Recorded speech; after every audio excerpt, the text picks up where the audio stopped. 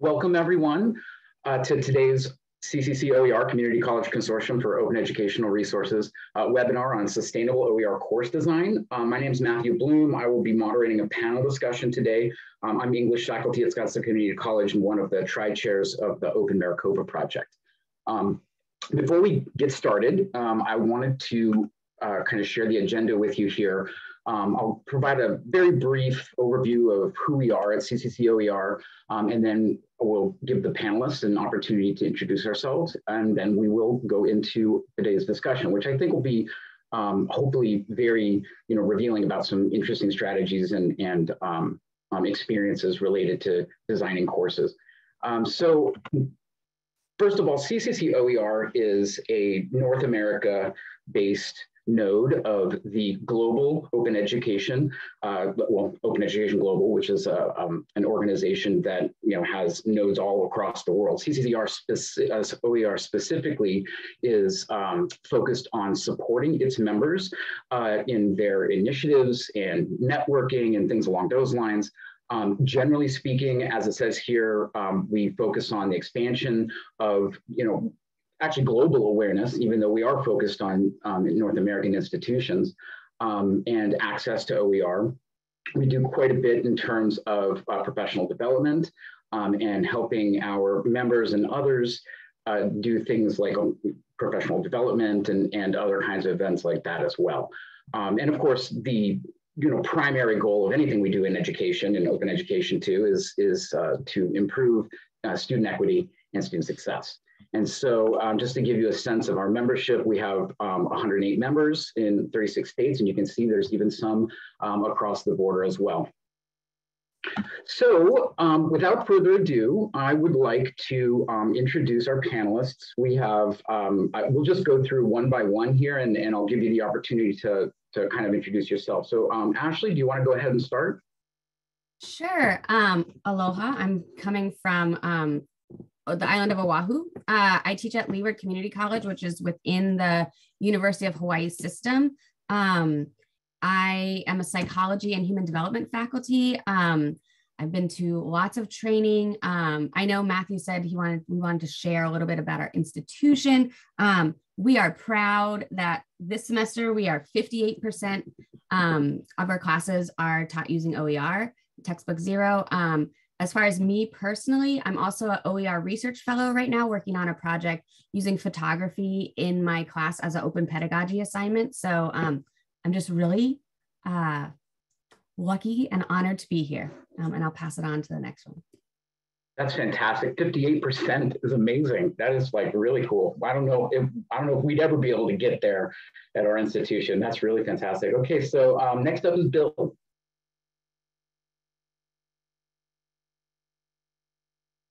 Good morning, good afternoon. Bill Hemmig. I'm Dean of Learning Resources and Online Learning at Bucks County Community College. We're in southeastern Pennsylvania, the next county up from Philadelphia. Our FTE is currently about 5,000 and has been dropping, but I'm happy to say our summer enrollments have been up a little bit. So I'm a little optimistic that trend might turn around. We started our OER initiative in 2016 with a 2-year grant from our college foundation. And from the very beginning, our major concern was not just adoption, but completely redesigning LMS templates to incorporate zero textbook cost resources. Once the money ran out, we had to figure out ways to keep that momentum going. And we've been fairly successful, I think. We were a bellwether finalist this year, not a winner, but a finalist for that very thing. So that we felt good about that. Today we have, just as a product of our initiative, we have 25 courses running with OER sections. We've saved our students over $2 million. In the meantime, other faculty who didn't want to redesign courses have just been adopting. So taking that into account, we're saving our students about $600,000 a year currently, and we now have 3 zero textbook cost certificate pathways, and we're getting close with a couple of our associate's degree programs. Great, thank you so much, Bill. Next up is Regina. Thank you. Thank you, Matthew. Hi, everyone. I'm Regina Heerholzer, and I'm one of the instructional designers and also one of the open education advocates at Bucks County Community College in Pennsylvania, as Bill said. And as an ID, I work directly with the faculty on designing their OER course templates in our learning management system, which is Canvas. And as an OE advocate, I try to learn as much as I can about open education and spread the word with my partner. There's another open education advocate here. So at this point, Bill had already gave you the rundown of our courses, our templates, and along with my co-advocate, we look to the near future to help faculty with remixing and revising open textbooks for eventually publishing. So that's the next step. Nice to be here with everyone. Great, thank you very much. And last but not least, certainly, is Christine. How is it over there on the other side of town, Christine? Actually, it's nice and cool out at the moment, which is, of course, a surprise, that lovely drop in temperature. So my name is Christine Jones, and I teach at Glendale Community College, which is one of the many colleges in the Maricopa Community College system. And I'm also recently appointed Director of Open Educational Resources for faculty at Glendale Community College, in charge of our new Near Z degree program. We've been vetting through our associate degree programs that transfer into university and finding pathways for students to be at or near zero costs for transferring into their university classes. We know that some of the classes don't work, so that's why we called it Near Z degree.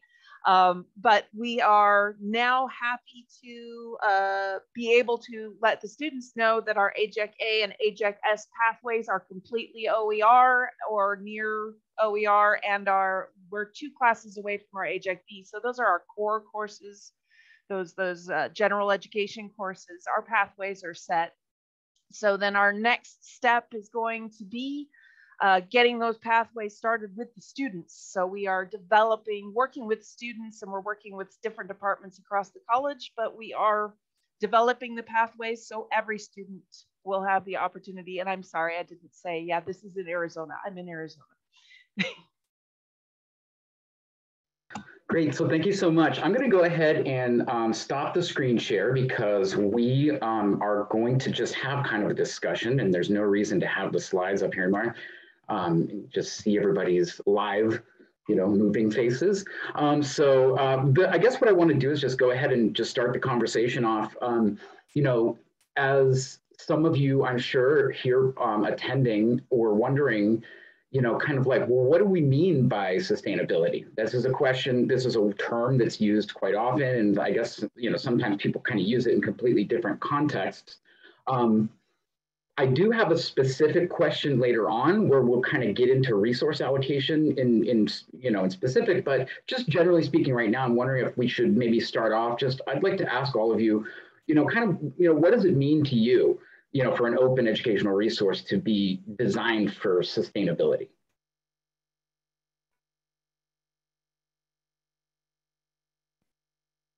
Well, I have a pretty simple answer. I mean, for us, because we're designing entire course templates for the LMS, the objective for us is to create something that can be adopted by others with minimal editing. We pay faculty members to design an entire template for the Canvas LMS. And then at the end of the process, we ask them to upload it to Canvas Commons. So not only their own colleagues, but anybody with access to Canvas Commons can download them. And that's more likely to happen if it's a complete course, if it's kept up, if they don't have to do, basically we pay somebody to do the work so a lot of other people don't have to. And I'll have to second that because I work with Bill and I help the faculty with their courses to develop them. And I know the work that goes into them, and they are fully complete courses for our faculty to adopt. And also, as Bill mentioned, they're on Canvas Commons, and we have seen that there are a large number of downloads of the course templates So we know other faculty from other schools must be adopting them. So we're spreading our open education around. Yeah, sort of along that line, when I first came to OER, I didn't think so much about how other people would use it. I thought about what stuff was available to me to remix and use with my expertise and how I could, like, you know, design a class around what I was most passionate about and what I thought was most important for my students. But now, as I've moved into more of a leadership role within my division, and I've been the one now hiring and, you know, supervising lecturers, it has been much easier for me to hand over. And we unfortunately do not have Canvas. We have a Sakai LMS, which nobody else seems to have. But so I've designed a course in Sakai, and it was much easier for me to tell lecturers or to ask lecturers who had never taught an asynchronous class online to be like, hey, I have this whole course, you can adapt it as you need.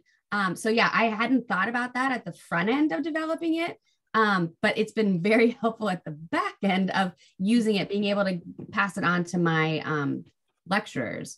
So I think another thing I always think about with sustainability is including my students as like co-collaborators. And that in that way, it's not on me. I mean, I'm the leader of the circus, right? But I like have other helpers in my students, seeing my students as co-collaborators in helping me keep it updated and that kind of stuff.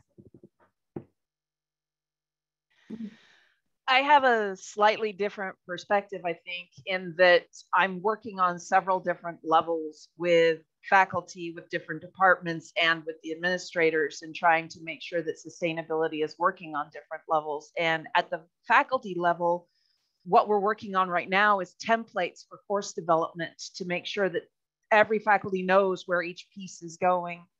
And I'm working with a grant right now to develop a textbook that is modular, so pieces can easily be taken out to fit other people's classes.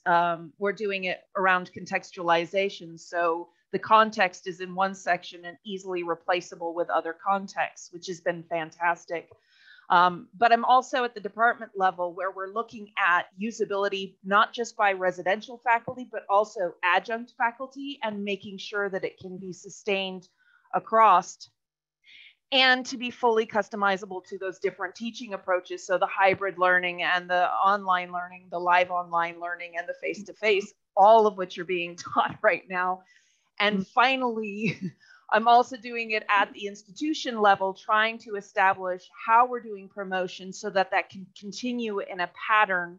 After I'm gone, these things will continue. Making sure that the director is not the driving force, but rather that the entire campus is the driving force behind open educational resources. Content, housing, support, and monitored metrics, which you are working on now, so that that will be a regular thing at the institutional level.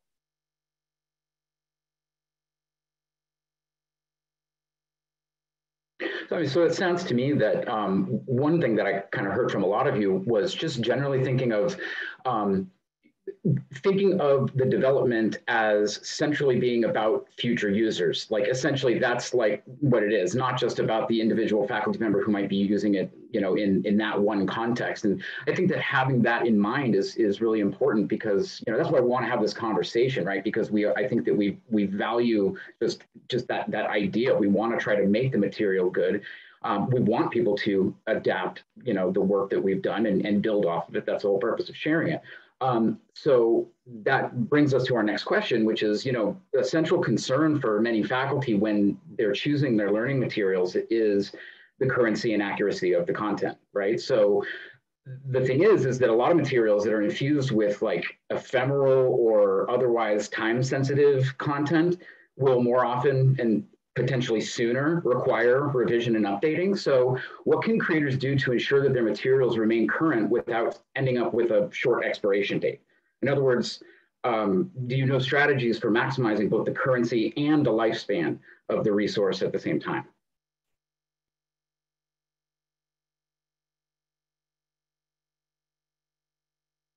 I was just going to say, one way I've done this is just stay stay involved in my teaching organization within my field. So there's an organization under APA, I'm a psychologist, right? Under APA called Society for Teaching Psychology. And I'm on their listserv. I'm talking to other faculty at other places, some of who are not using OER, right?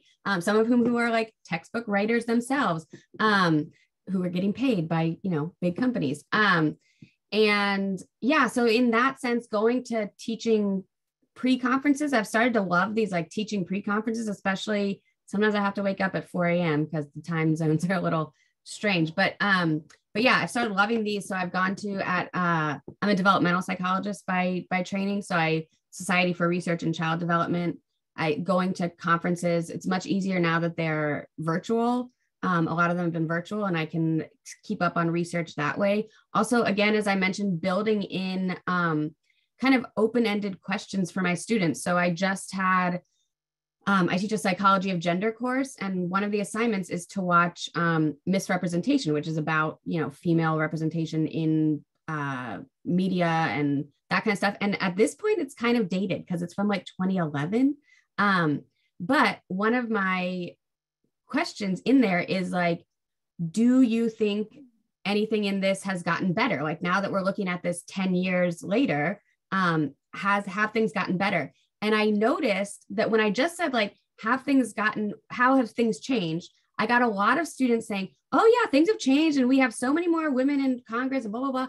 But then I adapted it, I tweaked the assignment just a little bit to say, find me 2 pieces of evidence that support what you're saying. And now all of a sudden people are saying, oh, I thought things had changed, but then I looked it up. And yeah, we've gone up from like 11% to 27% in Congress, female representation, but that's still not 50%. And so I'm getting this, so I'm having them go out and look for current content about what we're studying. So that's just my example of how I've done that. But yeah, I'm eager to hear from other people because this is also something that I think about and struggle with.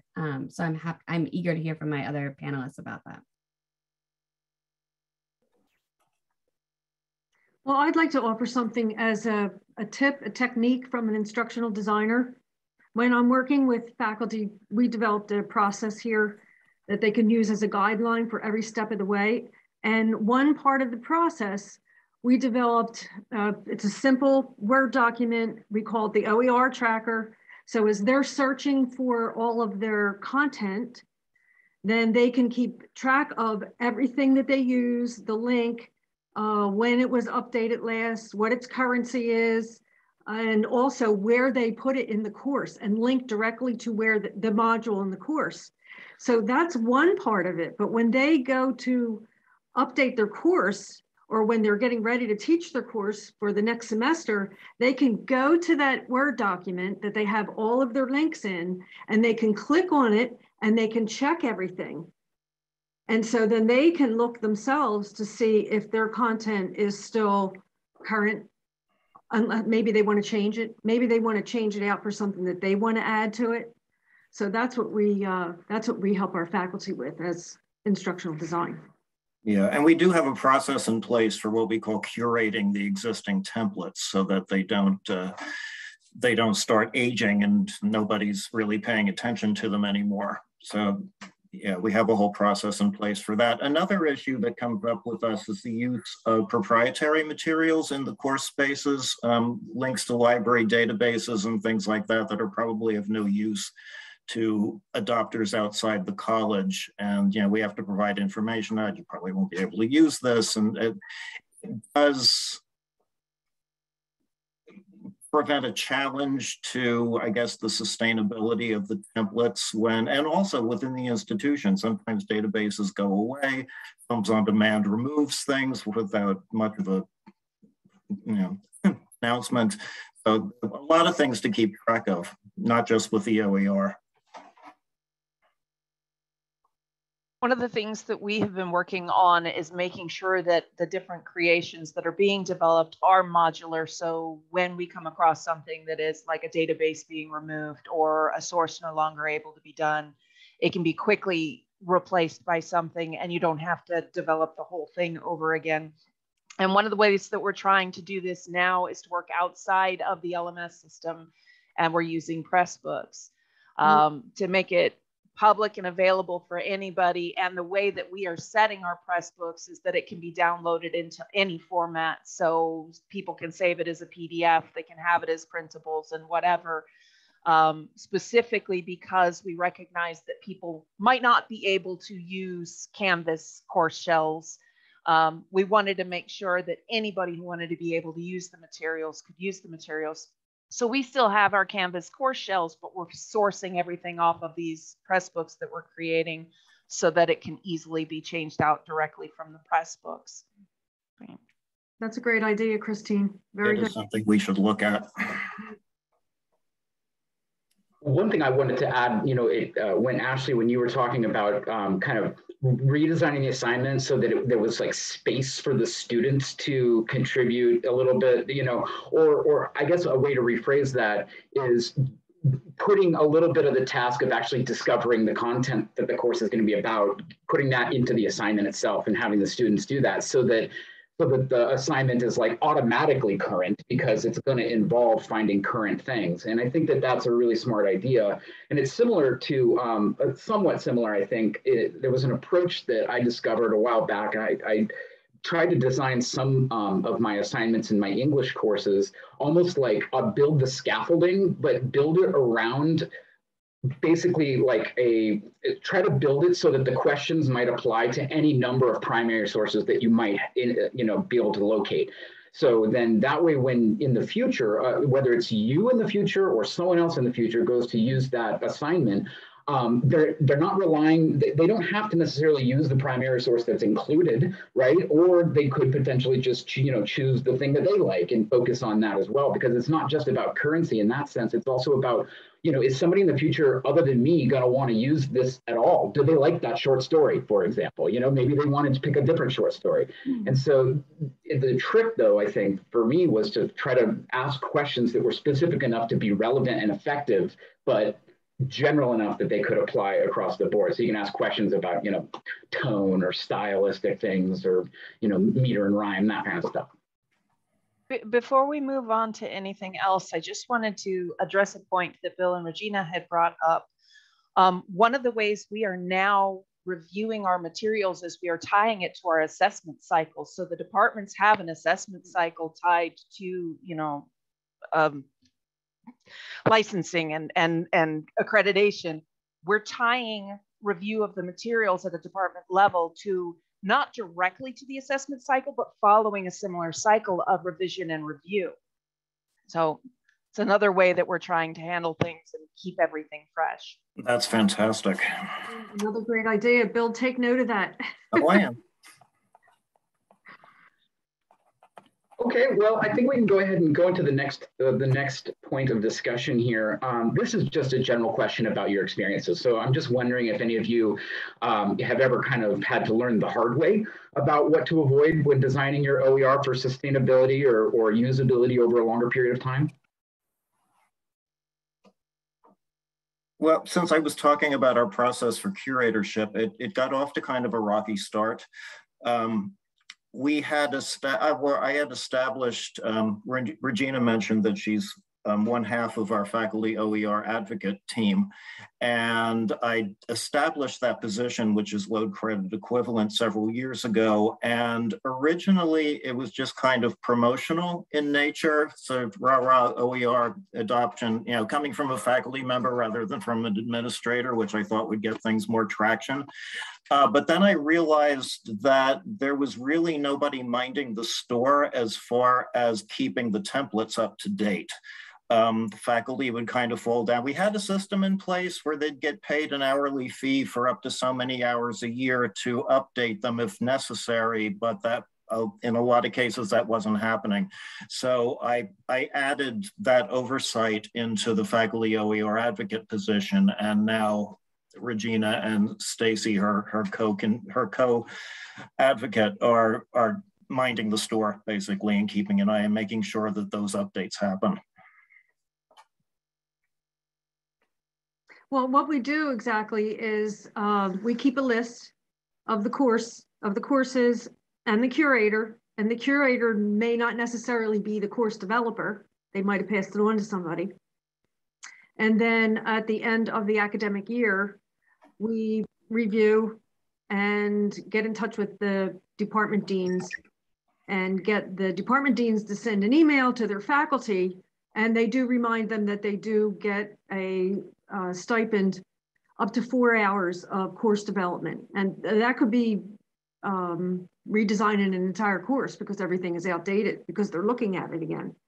Or it could be just fixing a few links that were broken. So it could be on a total scale, but that's how we go about it.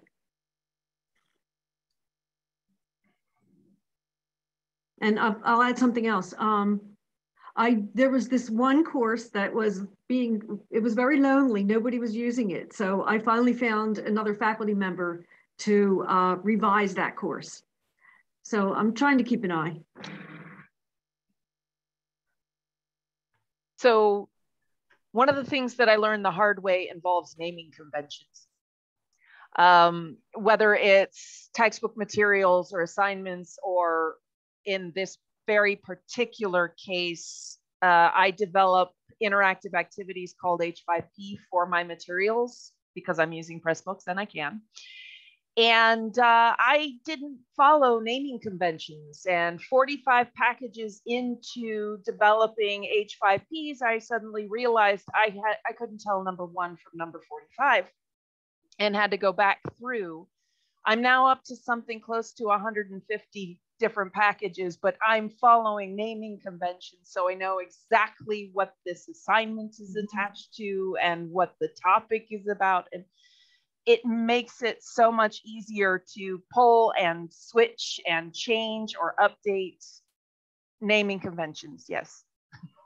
Yeah, we had a similar problem in that originally we were asking the faculty course designers to upload the templates to Canvas Commons, and there was no consistent titling, there was no consistent metadata. To this day, some of our templates are difficult to find in Canvas Commons. So we gave that responsibility to Bucks Online, our online learning support, and now they're in charge of titles and metadata and keeping it consistent. I was gonna say, yeah, I'm so interested to hear this like institutional level, because mine as an individual faculty member, I'm like, well, my ideas were like, I had this documentary that I was using on PBS, and then all of a sudden one semester it was no longer available for free on PBS, or I had a student in another country who couldn't access it. So that's where I know Wade put in the chat about this access of librarians having these subscriptions so that you can get this stuff. And actually one documentary I was using on PBS, we can't find in any of our subscription things, but I could shift it easily enough to a different one that we do have. And I had there was this Harvard Center for Developing Child that had this wonderful like interactive game that was like, I was like, dang, this was like something I would have found in my Pearson thing. And I was missing because I don't have the technical knowledge to develop this. But it was like showing how like different interventions in the community can affect different individual children. And I had this like beautiful thing designed around like Bronfenbrenner's theory of ecological development. And they played this game, blah, blah, blah. And then that went down for maintenance like a year ago when they said it was going to be like a couple weeks, and it's still not up. So I just had to like quick design. I just used a different assignment. But yeah, I've had to learn the hard way. And the other thing is when I embed YouTube videos, I've found much easier to choose like videos that are on channels that are like, look like they're like more well-developed. So like channels, you know, I use like, there's a couple of psychology ones that are more well-developed, and it's not just like one-off video from somebody that might disappear later. So I've done that. And I've also, after having done hours and hours and hours of my own captioning, editing captions on videos, now that is one of the things I look for when I look for a video to use is, do they have the correct captions with the, oh God, what am I saying? Periods, commas, all that, punctuation, sorry.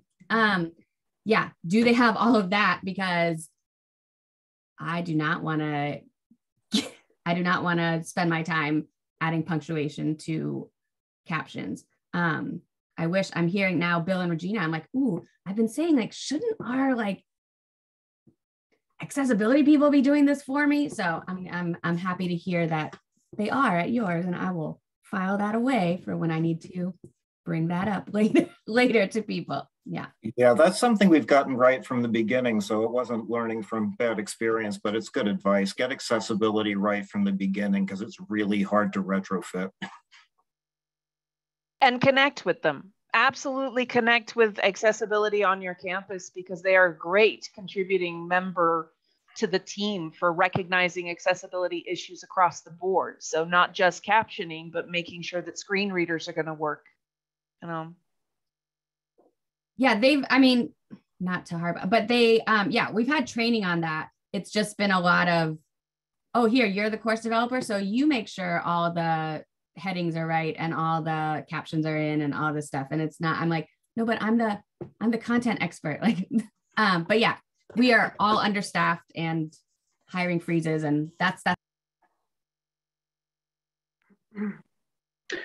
Well, this actually is a really fantastic segue because I did have a question that kind of has to do with resource allocation. One thing I wanted to kind of point out though about this discussion is that, you know, it does seem like one thing that we can always remember about, you know, open educational resources, just the nature of the sharing license, the open license, is the ability to retain a copy of the content. And so, you know, relying on, you know, library resources and other kinds of like freely accessible things online is a really great way to get content to your students. But don't forget that if you are actually working with something that is openly licensed, then you're permitted to just keep a copy. And then that way you don't have to worry about those links breaking. I mean, it's just, it's kind of like with the YouTube videos thing. I know that we've had folks who are developing content, and they would find like public domain videos and other Creative Commons licensed videos on YouTube or elsewhere, like, you know, Internet Archive type stuff. And then they would actually download the videos and put them on their YouTube channel, like a YouTube playlist, you know, associated with the class. That way that, you know, everything's all packaged together there. So I did want to talk about resource allocation a little bit. I mean, the topic of sustainability, the definition oftentimes is, you know, it's oftentimes defined with respect to resource allocation, and implicit in this whole idea is that we're not sacrificing future well-being for some kind of short-term comfort or short-term productivity. So for projects that are funded on a specific timeline, you know when the money's going to run out, how do we best allocate resources to ensure that we aren't burdening our future selves or future others with work that will need to be done in the absence of that funding?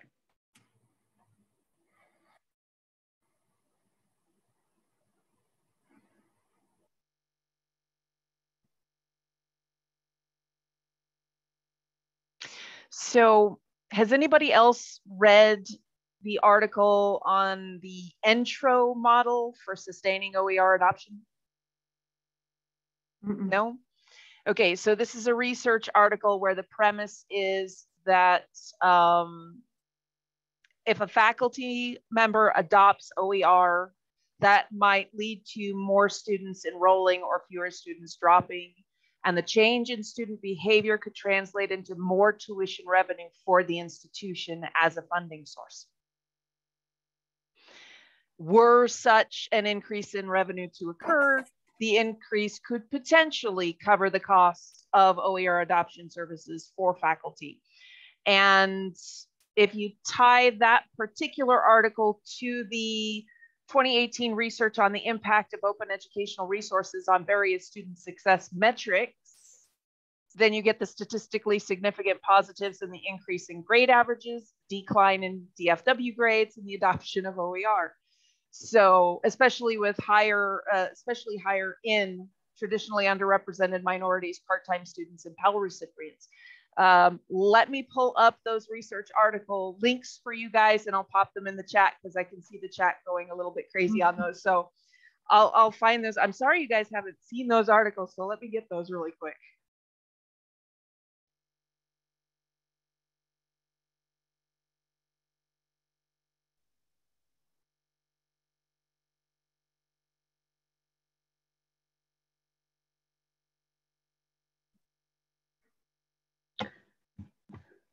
Well, it seems like maybe enough times. I think I counted to 7, in my head, maybe quickly. But so I'll ask a question about the technological aspect of this discussion as well. So, how might the choices that we make in terms of technology impact the long-term viability of a resource? Well, I know Regina and I were talking about this just yesterday, but sometimes, some of our faculty are more technologically adventurous than others, and they might create a course template that relies heavily on things like Nearpod and VoiceThread that some faculty might be less familiar with. So they might be a little less conducive to adopting a template that has technology that they don't feel like learning. I think that can happen. Of course, they're free to do something else. Once they've adopted the template, they can do anything with it, but. Mm-hmm. Yeah, so kind of along the same lines of, other faculty not being, some of my students are not as comfortable in flipping through a whole bunch of different resources. So like sometimes I get comments that are like, why is there like this and then that? So I've tried to like streamline it to be like one technology per assignment, right? So I'm not like I try to like, if their final project has something with technology, I try to have an assignment earlier in the semester that kind of like introduces them to it. So yeah, I think that thinking about, I kind of, as a psychologist, I kind of want a research study where we have students have to like click through, and I want to see like how many clicks it takes to lose them. Like, will they click 5 times? Will they click 3 times? Like how many clicks, how many different links are they gonna, when do they just give up clicking? So I'm always cognizant of that as far as from a design point, from my students' point of view. I also teach early college classes too. And so that is a whole other system, right? Like they're used to a different learning management system in their high schools, and switching them over, having them do that. They're much more open to the like all the different technology because they just are, digital natives. So that's how I think about it, of like from the student's point of view. And it has gotten better. I found that as the semester, like when I first, started saying like, oh, here, do this on Flipgrid and this, and everything. I had a lot more students who were like, I don't feel so good about this. And now I have like almost no students who are like that, right? Because they've just gotten used to it. Other faculty have adopted this, right? It's just like part of it. I think the whole COVID-19 move to online stuff kind of shoved us a little bit faster in that direction we were already kind of going. I like to think about it from my students' point of view when I'm thinking about this too, of like, how much technology can I put on them? Is this technology, am I using this because it's like useful to the class, or am I using this because it's just like something flashy and new and I want to try it out?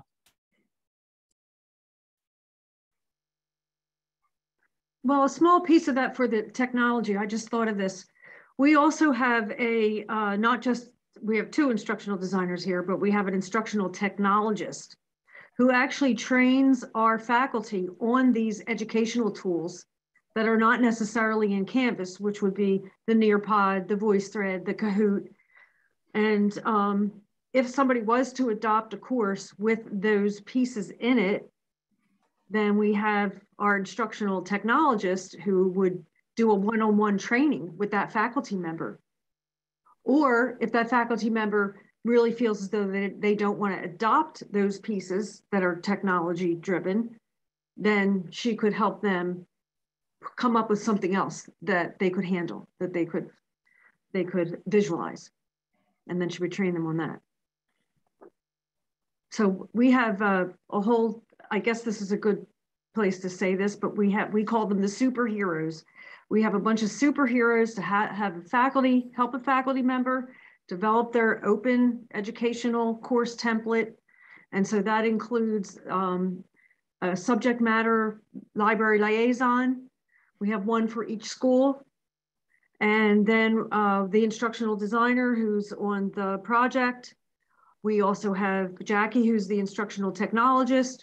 We have our accessibility advocate, just the faculty accessibility advocate. She doesn't work in the accessibility department.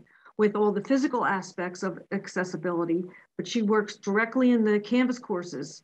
Yeah, she's one of our librarians. Mm-hmm.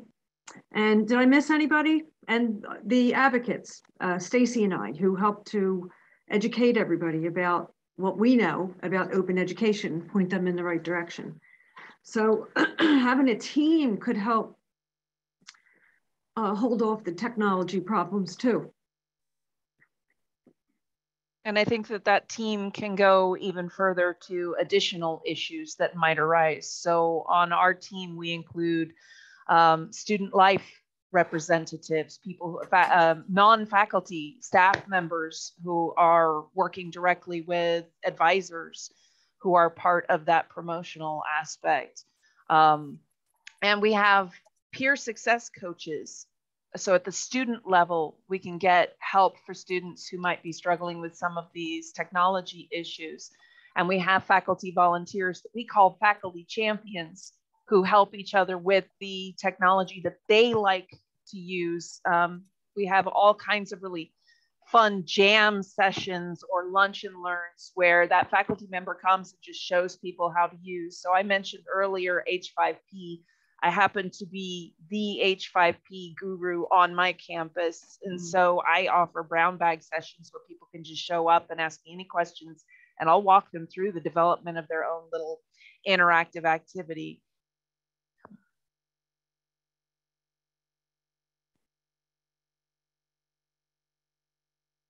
Well, and I think, and part of it, sorry, but part of this, it goes back to that resource allocation question too, is that I think, yeah, all these things, even if there's no money for it, having it be valued as this is helpful for when you go up for a promotion and all this stuff, having the institution value these things and that being something that is, right, you're not rewarded for it with money or awards or anything, but you're rewarded for it by this is meaningful when you go up for promotion, is helpful to kind of instill that like culture of that this is important. This is an important work to do. And so this is important service that you've given to the college.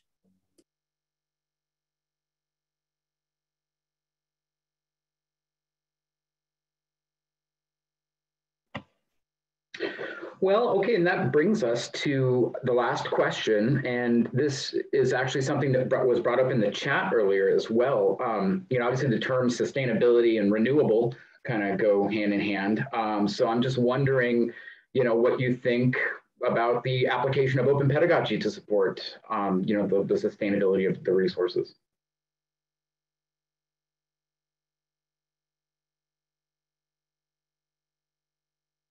Well, I can offer something for that. And not, that wouldn't be my position. We have a faculty member who runs faculty learning communities. And she runs them several times a year, maybe 3 or 4. So she gathers, I don't know, 10, 15, 17 faculty members. And oftentimes the topic is open education. And so now what they're being introduced to is the renewable assignment. Their attention was brought to the disposable assignment, how it's just used for one project, that's it, one student, one teacher gets to read it, and then that's it, it's gone. But now that the idea of open education and the open pedagogy is being trumpeted at these faculty learning communities, now everybody is catching on to the assignments that they could have their students create that they could use in future courses. So, or a test bank that the students could put together. Whatever, the faculty came up with a lot of good ideas. So that's one way to bring into open pedagogy into your institution, by having faculty learning communities like we have.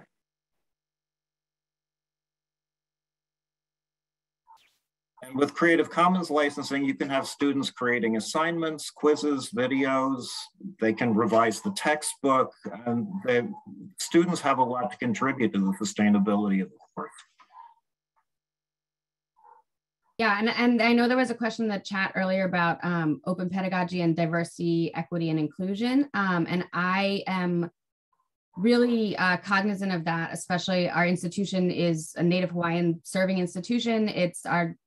We are primarily Asian American Pacific Islander population. And so that population especially is not well represented in the current things available. So I'm especially cognizant of bringing that in when I design courses. And then recently I've decided, well, my students are part of these communities. Why not have them help me with this? And so in our intro psych class, one of the first assignments when we talk about research methods is I have them do as a class a content analysis of the photographs in the OpenStax psychology book, and they code them for race and gender. And no surprise, even though I'm sure OpenStax tried really hard, the majority of there's 60% white and 80% males in the pictures. And so then that leads into this open pedagogy assignment where I say, okay, now take a picture in your community that relates to this topic, right? And so the idea, and they are given the option of applying a CC license to it. So they learn about the CC license, and they, this assignment goes throughout the whole semester. And we recently did a professional development. It was a learning community. That's what it was. We just called it professional development instead. But it was a Native Hawaiian woman who has developed this program based on using photos, but also putting a much more Indigenous Native Hawaiian spin on it. So she trained us in this, how to help guide students through this process. It's called Ho'ala, and it's basically just looking at things from an Indigenous perspective. And so that has really meshed well with my open pedagogy project already. And so yes, I'm really excited about that, and being able to, I think that that's one of the beauties of OER and open pedagogy is you can incorporate these more Indigenous methods into the things, and you can make it look more like your students, right? Like everybody learns better when they see themselves in the material. And so I think that's an easy in for, like, I'm not Filipino, so I'm not going to the Filipino, big family gatherings, but my students are, many of my students are, and that's totally related to our course content. And so kind of using them as experts in their own lives and experts in, I feel like I also am like cheating because like psychology is so easy to like relate to people's lives, right? I'm like, well, this is way easier than like it would be for a chemist or something. But yeah, that's how I've been doing it. I've been using my, striving to reflect my students in the material I give them. And then also, so using them. So it was just like a no-brainer, right? To have you use them as co-creators, since they're the ones who are living in these communities and having these lives. And so why not have them help me make it more diverse and more representative of them?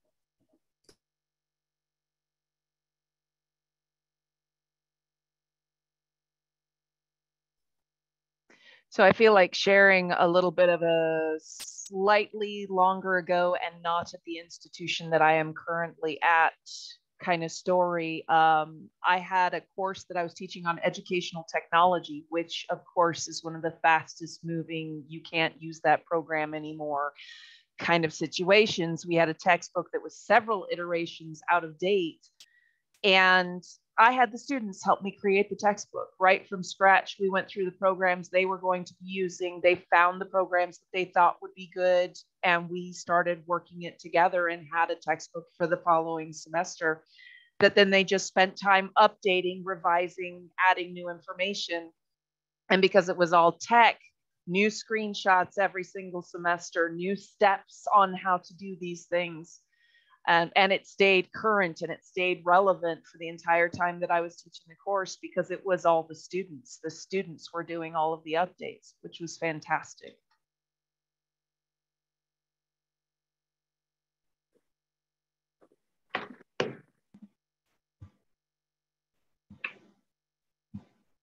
Well, thank you all so very much. We did have a couple questions in the chat.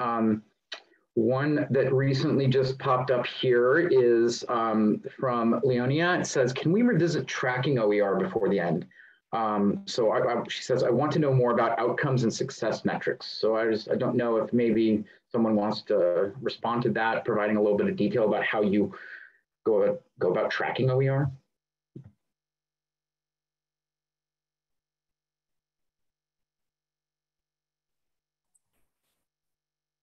As far as student success, we do occasionally have our institutional research people compare the success rates of students in OER sections from the students in non-OER sections of the same courses. Are actually going to be doing that once the semester's final grades are in. Then the other thing we do is do a student survey every semester for the students in those initiative sections.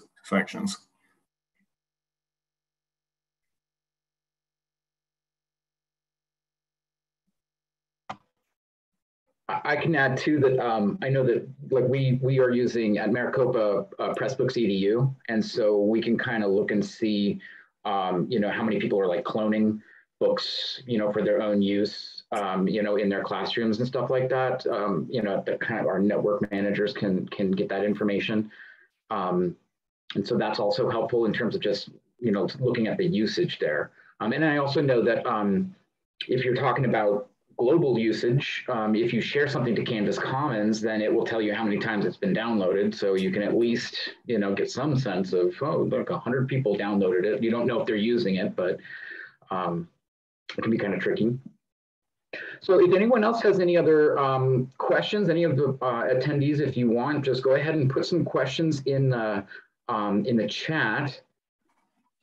I know Wade had a question for me about the role of the accessibility advocate. It's a load credit equivalent position. It's actually held by one of our part-time librarians, and she's paid for the equivalent of a 3-credit course to put that amount of time into supporting accessibility for people working, actually for any faculty who want accessibility help.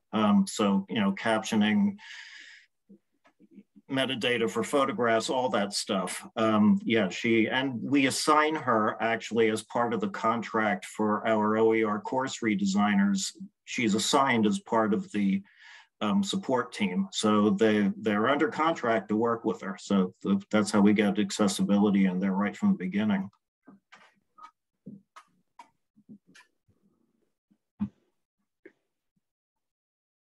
Alba, you have your hand raised. Do you want to ask your question? Yes, actually, I want to thank the people. It's like we were discussing things, but also everything that was going in the chat, which I kept downloading and separating into what I needed to do. So I'm more here to say thank you so much for this webinar. It has been useful. It's overwhelming, but I'll get through it.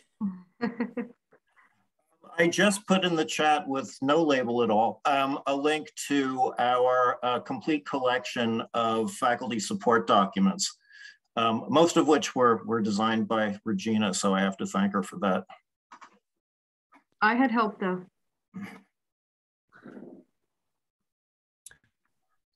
Thank you for that, Bill. I was just about to mention it. Thanks. Well, okay, so I just wanted to, there's a couple of things to kind of wrap up the webinar. Thank you so much to all of our panelists. This was a really wide-ranging discussion, and I think that I certainly learned of some things that I should probably start keeping in mind as well when I'm making stuff. But hopefully it has been meaningful for all the attendees. I do want to the question slide that we don't need. Okay, so I just wanted to say that if you're looking for some strategies or some experiences related to the higher level, like kind of strategic stuff, policy level, please join us on May 11th because we have a really great panel lined up for that discussion at our upcoming webinar. And Also, there are different ways that you can stay connected with CCC OER, such as, for example, we have our community email, which is, I think, probably one of the best open education resources in the world. It is free to join, so even if you're not a CCC OER member, you can go on the website, you can sign up, and people are constantly having great conversations, asking questions, sharing resources. It's fantastic. And then there are upcoming conferences, more webinars, like I said, and we have our blog as well. So, you know, there's a lot more that you can learn. And the last thing is, please let us know what you thought about the webinar today. So this link is right here. Also, as I believe Liz said in the chat, that this recording will be available for posterity. So you can always go to the website and check that out as well. And that's it for today. Thank you again to the panelists and for all of you for coming. And we will see you next time.